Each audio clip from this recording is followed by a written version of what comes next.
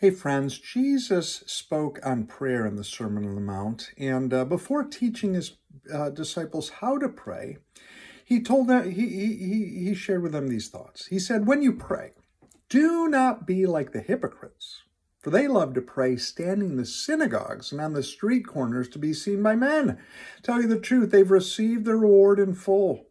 But when you pray, go into your room, close the door, and pray to your Father who's unseen.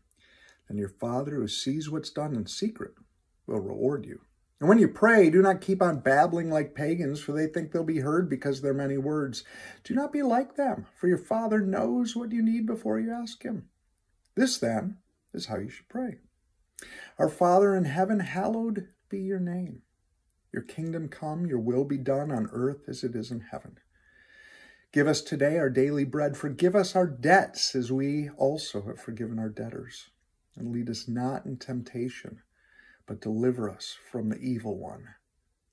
He goes on to say, "For if you forgive men when they sin against you, your heavenly Father will forgive you. But if you do not forgive men their sins, your Father will not forgive your sins." In other words, if we want to be reconciled with God, again, not in terms of eternity, but in terms of being in a right relationship with him, being in fellowship with him, experiencing his blessing, we've got to forgive others as God has forgiven us, right?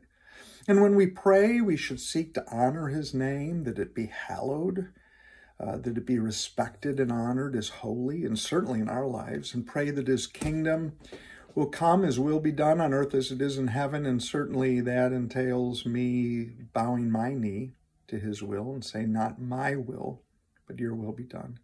We can pray that he provides for our daily bread, our daily needs, but we need to live in a spirit of forgiveness toward others, even as he's forgiven us. And then praying, watching and praying, as I've been preaching on, that he protect us from temptation's power. Lead us not into temptation, but deliver us from evil and from the evil one. We have the world and the flesh and the devil that we're fighting against, and we need to pray.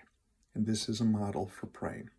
From the Sermon on the Mount, Matthew chapter 6, verses 5 through 15 today.